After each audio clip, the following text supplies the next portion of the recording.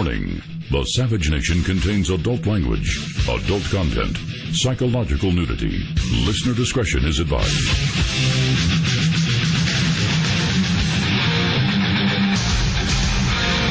And now, America's most exciting radio talk show, The Savage Nation.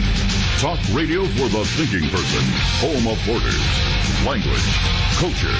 And here he is, Michael Savage.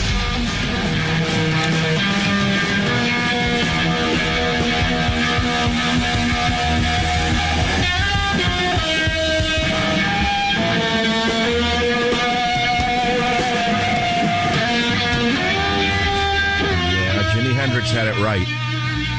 You know, looking at this campaign, the one that we're all watching with astonishment, I feel that if we went ahead 100 years from now to the year 3016, and we look back upon the year 2016 in America, someone could write that it was the cheeseheads versus the knockwurst heads, that one party wore a block of cheese on their heads, and the other party wore a knockwurst on their heads. That's about as much sense as I can make out of this. The corruption on both sides is equivalent. The people who represent both sides are about the equivalent. There is almost no difference in the corruption and the hypocrisy of either side, which is why a true independent such as myself, Michael Savage, is misunderstood and reviled by both sides and distrusted by both sides because they don't own me. And by not owning me, they cannot control me. And by not controlling me, I am a threat to them. Now, the same goes for Donald Trump, because in all of my years in radio, I have never seen a candidate who was leading the primaries. Every which way you look at it, he's leading, and yet he's attacked by both parties. He's attacked by the left. He's attacked by Republican shills. He's attacked by Jane Fonda and Republican shills. He's attacked by Jane Fonda and the Hollywood idiots, as you would expect. But then on the other side, you have the constitutional cronyism that you cannot believe this. The crony constitutionalists are ripping him to shreds at the National Review. How do you explain this? How do you explain this hatred for Donald Trump, this imperfect man? How do you explain it? Because he is an independent, and he's not either a cheesehead nor a knockwurst head. And so you have the traitors at the National Review, which is basically a GOP front magazine, as you well know, ripping him to shreds. Then you have the sad sack Glenn Beck, the man who talked about his hemorrhoids and broke into tears on the air and worked his way up to the top of the heap. I mean, what does it tell you about the audience for conservatives? If Glenn Beck, who spent his entire career talking about his hemorrhoids and breaking down on the air, has become so prominent as a result of this, what does it tell you about that? That people like William Crystal, editor of the Weekly Standard, which I've affectionately entitled the Weekly Standard, you get the picture, W-E-A-K-L-Y Standard for years. John Podhoretz, editor of the so-called great Jewish intellectual magazine Commentary. I'm sure they're all very smart people. They're so smart that they're shooting themselves in the foot. They're so smart that they're working for Hillary Clinton. And that's why I say to you, I'm not a cheesehead nor a knockwurst head. And so I want to go back a little bit before we go into the issue of corruption in both parties.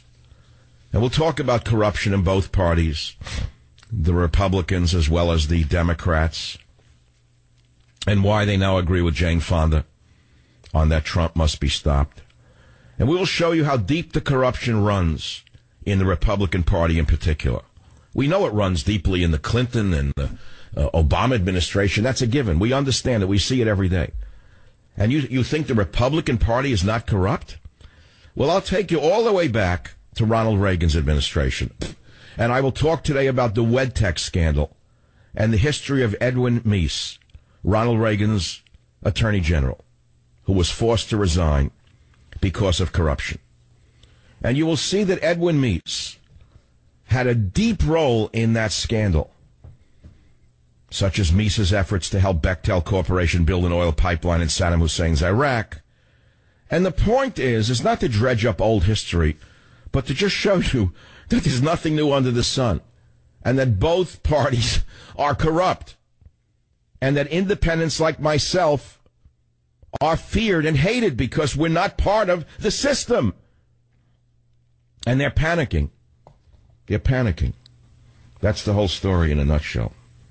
And I want to start way back when, not on Edwin Meese and his corruption. I want to go all the way back to something else. And that is the fact that I've said before, the hippie movement, many of you think that the hippie movement was all bad. The hippie movement destroyed America. You think that the hippie movement and the 60s is what ruined America. But I don't agree with that.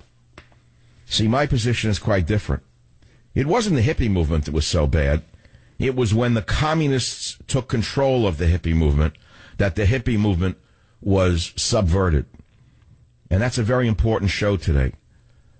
Because I'm going to talk to all of you out there who are thinkers, who are independent, all of you who are free spirits, who may identify as independents, or as progressives even, or even as liberals, but you find yourself listening to Michael Savage. Yesterday I had a caller, a woman from Berkeley, California, who said she's a lifetime Democrat who voted for Obama, and she listens to my show, and I asked her why.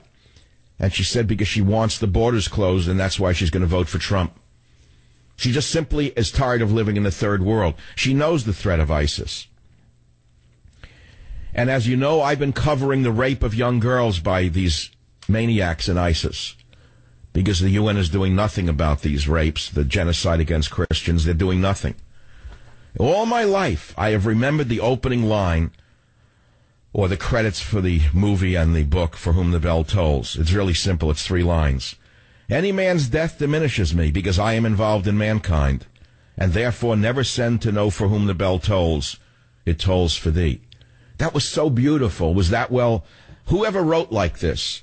Any man's death diminishes me because I am involved in mankind, and therefore never send to know for whom the bell tolls. It tolls for thee. That's from Hemingway's great novel, For Whom the Bell Tolls. That's the meaning of that. We're all part of humanity. And now we have an Islamo-fascist movement that has no humanity. They've stepped outside of humanity.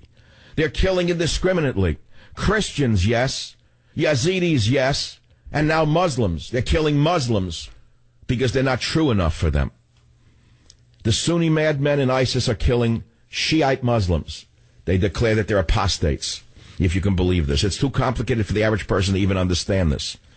But it reminds me of what's going on inside the conservative movement. There are those in the conservative movement who say, anyone who doesn't agree 100% with me is an apostate. Therefore, out of the party you go. You're not a conservative. You're a communist. If they could, they would kill them. Same as the Sunni madmen in ISIS, fanatics. And so what it boils down to, in a nutshell, is fanaticism. It's what's killing America. It's not the polarization that's killing America. No, that's not the issue. They missed the point. They missed the mark as usual. It's not that. It's the fanaticism. And it's Obama who has brought the fanaticism to the surface, isn't it? Why do I say it's Obama who has brought fanaticism to the surface? Because he's a fanatic. He's an extremist and a fanatic. He has been his whole life. But he is the best salesman the fanatics on the radical far left have ever found. He is so silk smooth at being a fanatic. He doesn't sound like a fanatic. He doesn't walk like a fanatic. He rarely talks like a fanatic. But a fanatic he is. His politics are extremely fanatical. They're extremely to the left of even the Democrat Party. And he has brought this polarization to the surface. And so we see the political system has melted down. The hatred is such that, as I say, people are excommunicated from the Democrat Party if they're not to the left enough. People are excommunicated from the Republican Party if they're not, to the middle enough. So I have to go back a little bit. It's going to take me a while. It's a snowy day on the East Coast, I guess. Not yet. Hasn't hit in New York. I love the snow anyway. I like it out here. I like it out there. People are home, sheltering at home. They're listening to the radio. They're waiting to hear the story about the snow falling. The grocery shelves are bare. The kids love it. Kids love snowstorms. Daddy's home. Mommy's home. They don't know that the father would rather be working because he's got to put bread on the table. Kids don't know any of that. They're innocent like our puppies. That's why we love our children. Isn't that why we love our children? Because you look in their eyes and you see how innocent they are. They don't understand anything about the real world. And we raise our children up from the time they come out of our wife's womb. And we see them as little innocent balls of protoplasm, hardly able to breathe on their own. And we care for them, and we protect them with our lives. And we raise them, and we try to make them as healthy as we can in mind and body and spirit. And then we send them off to the government schools, and they start coming home with ideas that are antithetical to everything we believe in. They're brainwashed by this evil, sick educational system. Then on top of it, you have Common Core, making them hate everything that's worth living for. And we wonder, how do we save our children from this evil, evil, creeping communism in the United States of America? Well, ladies and gentlemen, I ask the same question of the other side. How do we save ourselves from the evils of the crony constitutionalists on the other side? People who wrap themselves in the flag and are as dirty as those on the left. How do we do that? How do we deal with the National Review going out of their way to work for Hillary Clinton? And the reason that they want Hillary Clinton elected is because it will keep the money machine going. Thomas Sowell, Rich Lowry, John Fund, Brent Bozell, Glenn Beck, Edwin Meese. These are the conservative leaders trying to stop Trump. Dana Loesch, Michael Medved. They're good people. William Kristol, John Podhoretz, Mark Halperin, Andrew McCarthy, David McIntosh. These are some of the names you may recognize. Good people, I'm sure. But they're working for Hillary Clinton. Maybe they know this, maybe they don't know it. Why would they rather have Hillary Clinton elected than Donald Trump? It's real simple. Because Hillary Clinton is part of the same system they've been a part of their entire professional lives. And as long as there's what is the word I'm looking for, an establishment Democrat in the White House, they'll have a job. They'll have a job pointing out and criticizing her. But they'll have their job. It's cut out. It's Democrat-Republican. It goes back to what I said at the beginning.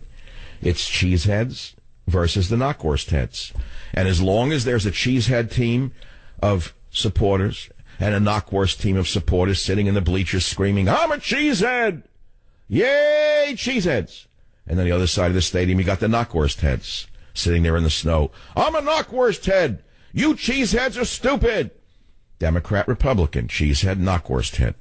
Look at it 100 years from now and take a look at how stupid this is. Take a look at how stupid this is while the world is being ravaged by a force not seen since Adolf Hitler. Back in a minute.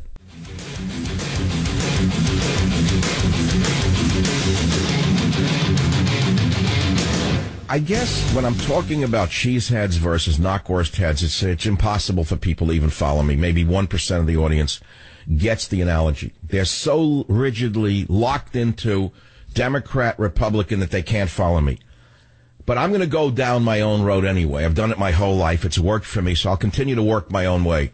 There's nothing else I can do. I cannot pander to what I perceive to be the talk radio audience. Because the day I start doing that, I may as well leave, because there is no audience called a typical talk radio audience. What you hear when you have people call the radio doesn't even represent the audience. Do you know that? I learned this the first week of talk radio in 1994. Callers are not representative in most ways of the audience. Most people don't call talk radio, they listen. They want to hear what I have to say, not what callers have to say, first of all. And I'll tell you something else about talk radio. In the beginning, in the 90s, there used to be a lot of argument. Back and forth, back and forth. We don't get that anymore. We get I love you calls, and that's all we get. I don't understand why take a caller if it's only about I love you. If you want to disagree with me, fine. If you want to curse me and run me down, I'm not going to take your call. It's a waste of your time, and it's bad, my time rather, and it's bad radio. But I want to go back to the issue of the cheeseheads versus the knockwurst heads that I was talking about. And I want to talk to you about those of you who understand what the show is about as an independent. Why I support Trump as an independent. He's an independent. So he's not conservative enough. Oh, they went crazy. They want to throw him to the wolves, and they want Hillary Clinton to win. That's what it comes down to. Just look ahead. Look beyond your nose. Cruz can't be president. Period. End of story. He's unelectable. I've spoken to a lot of real smart people in very high places. They all say, and people in the media who understand these things, there's as much looks and presentation, but you need some intellect for this. You need some history for this. You got to look ahead. You got to get away from your own pockets